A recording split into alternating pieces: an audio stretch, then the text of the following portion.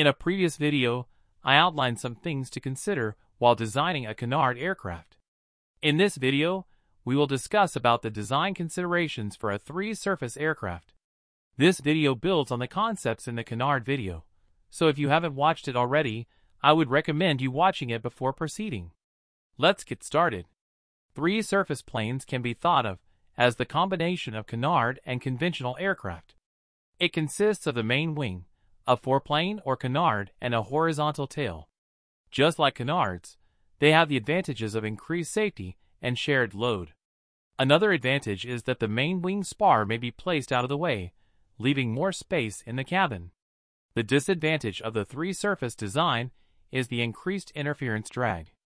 The sizing and airfoil selection of the wing and canard can be done as discussed in the canard design video.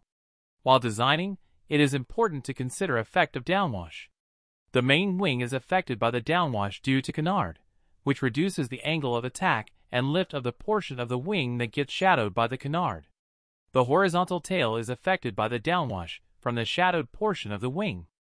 The reduced angle of attack on the main wing due to canard downwash can be compensated by increasing the angle of attack in the span of wing affected by the downwash. The increase in angle of attack required will be equal to the downwash angle produced by the canard. The part of the wing that's out of the downwash can be left at the original calculated angle of attack. But this method will require a break in the wing. A simpler method is to increase the angle of attack of the whole wing by a lesser angle. Another method is to introduce washout, increased angle of attack at the root, and decreased angle of attack at the tip. To avoid the wingtip vortices of the canard interacting with the main wing, a vertical gap between them of half of the mean chord of the wing is suggested. It is also suggested that the T-tail configuration be used for this design to place the tail out of the wake and increase its effectiveness. Balancing the model will require the position of neutral point to be estimated. For stability, the neutral point for canard airplane falls in between the main wing and canard. The larger the wing, the closer the neutral point is to the wing leading edge and vice versa. Introducing a horizontal tail moves the neutral point rearward. It is difficult to estimate the neutral point location, but a simplified method is proposed by Andy Lennon in the book Basics of RC Model Aircraft Design. The method is as follows.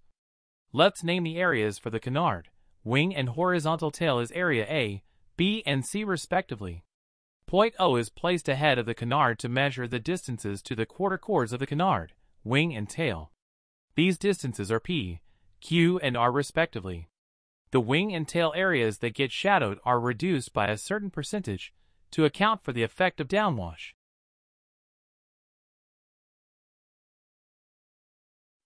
Use the formula to calculate the neutral point location from point O. The CG can then be determined based on your static margin. The presence of horizontal tail causes the neutral point to move rearward, as compared with a canard aircraft. The tail's elevator provides pitch control, so make sure the tail moment arm is adequate. These were some tips for designing a three-surface aircraft. I hope this video helps you to get started with your own aircraft design. If you find these videos informative, consider supporting the channel via PayPal. The link is in the description. I keep posting videos about aircraft design, so subscribe for more. Next, you can watch this video of the step-by-step design process of a model aircraft. Thank you for watching.